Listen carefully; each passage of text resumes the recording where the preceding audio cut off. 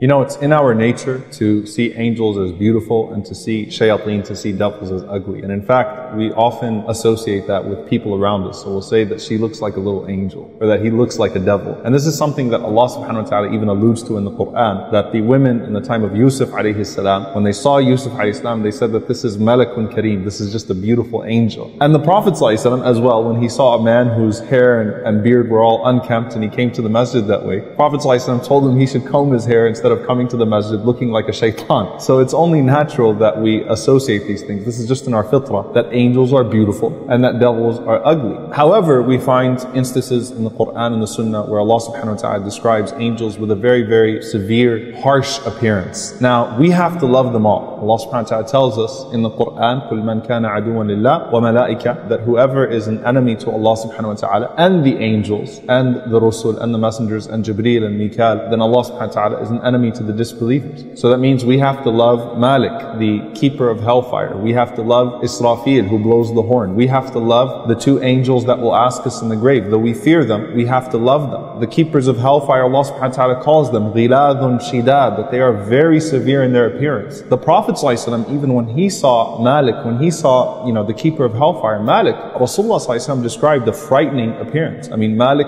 the Prophet ﷺ was shocked that he didn't smile, he didn't laugh, he didn't greet the Prophet ﷺ the way that other angels did. And when Rasulullah ﷺ asked Jibreel ﷺ about that, Jibreel ﷺ said that if he was to smile at anyone, it would be you, but he's never smiled since hellfire has been created. And so, even though the Prophet ﷺ saw him that way, and the keepers of hellfire are severe, and Munkar and Nakir, the two angels that come to us in the grave, have a very frightening appearance, they don't necessarily look that way. Allah subhanahu wa ta'ala is capable of making their appearance in a certain way. However, all of them are created from nur, all of them are created from light, and all of them are beautiful. But Allah subhanahu wa ta'ala changes the appearance to certain people depending on who they are and depending on who those angels are as well. So even with the angel of death, when he comes to us and when he comes with his helpers, everyone sees him differently. So Allah subhanahu wa ta'ala mentions to us the believer as he's leaving this world, he sees very beautiful faces. The Prophet ﷺ, he mentioned to us that when the angel of death comes with his helpers, who come with the kafan, who come with the cloth that would carry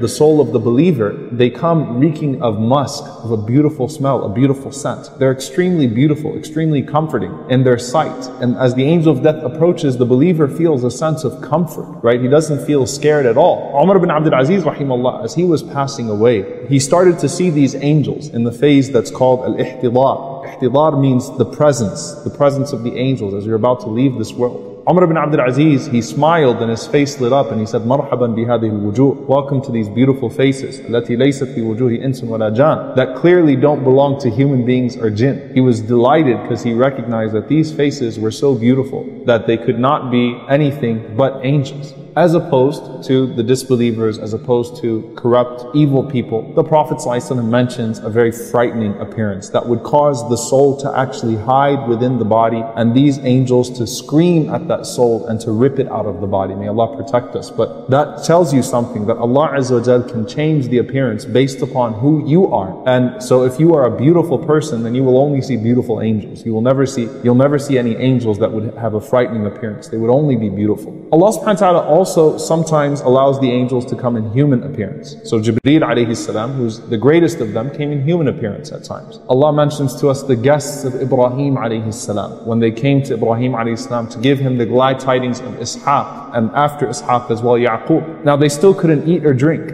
right? So they still couldn't escape that part of the limitation on their desires, and that caused Ibrahim a.s. to fear them. But nevertheless, they had a human appearance. Likewise, we see the handsome young men that were sent to Lut a.s., the people of Lut a.s. The same angels, of course, appeared to the people of Lut as handsome young men, as a fitna to them. Maryam a.s., when she sees Jibreel a.s., تَمَثَّلَ لَهَا بَشَرًا سَوِيًّا, Jibreel appeared to her as a complete human being, a beautiful human being. And sometimes, even in human form, the angels can come to people that aren't prophets, people that aren't necessarily receiving any form of divine inspiration. Allah subhanahu wa ta'ala sometimes sends them as a test or as a bushra, as a glad tidings to a person. Rasulullah sallallahu alaihi wasallam, he mentions to us in a hadith narrated by Abu Hurairah radiallahu anhu that there was a man that was visiting a brother of his in a village, and Allah subhanahu wa ta'ala sent an angel to him on the road. This is not a prophet, just a regular man. And the angel said to him in the form of a man, "Where are you going?" And he replied, he said, I'm just going to visit, a brother of mine that lives in such and such village. And the man responded and said, do you owe him something? Is there some sort of worldly transaction between you? To see if this is truly the only reason he's going to visit him, for the sake of Allah subhanahu wa ta'ala. And so the man says, no, I just love him for Allah. That's all. I'm going to visit him because I love him for Allah. So the angel responded in the form of the man, obviously, and said, فَإِنِّي رَسُولُ اللَّهِ إِلَيْكَ, I am a messenger of Allah that's been sent to you. أَنَّ اللَّهَ أَحَبَّكَ, that Allah loves you كَمَا أَحْبَبْتَ, the way that you loved your brother. So that's a good situation. And then we find that sometimes the angels are sent in human form to test people. There's a very famous hadith in Al-Bukhari where the Prophet ﷺ mentions that there was a blind man, a bald man, and a leper. And Allah subhanahu wa ta'ala sent an angel to them, and Allah subhanahu wa ta'ala asked them what it is that they wanted. So obviously each one wanted out of whatever it is that was hindering them, or that was causing them to have a certain appearance. Allah subhanahu wa ta'ala allowed the angel to cure them. So the leper was cured from his leprosy, the blind man was cured from his blindness, the bald man got a divine hair transplant. The angel rubbed on his head, mashallah, he had a full head of hair, and they were given wealth. One was given camels, one was given cows, one was given sheep. Then Allah tested them by sending the same angel to them in the form that they used to have. So the man that used to be blind saw a blind man, and so on and so forth. So they're capable of that as well when Allah subhanahu wa ta'ala decides. And finally we find Musa alayhi salam. There's a very peculiar hadith with Musa alayhi salam that Rasulullah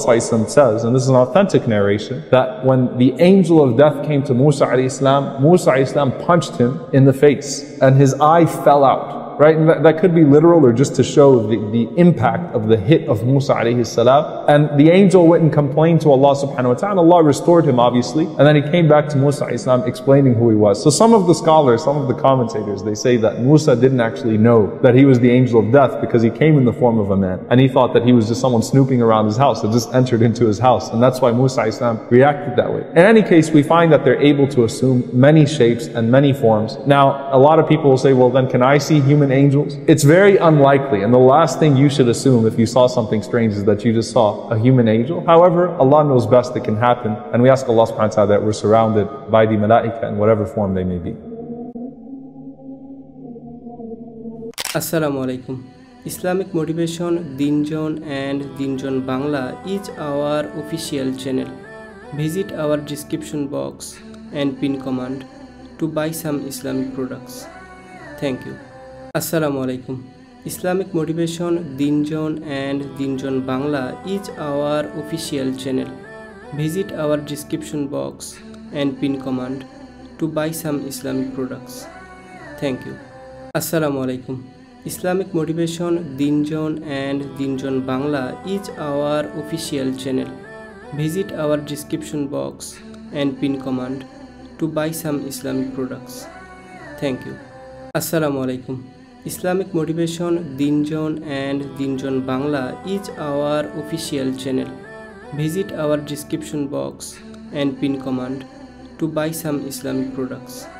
Thank you.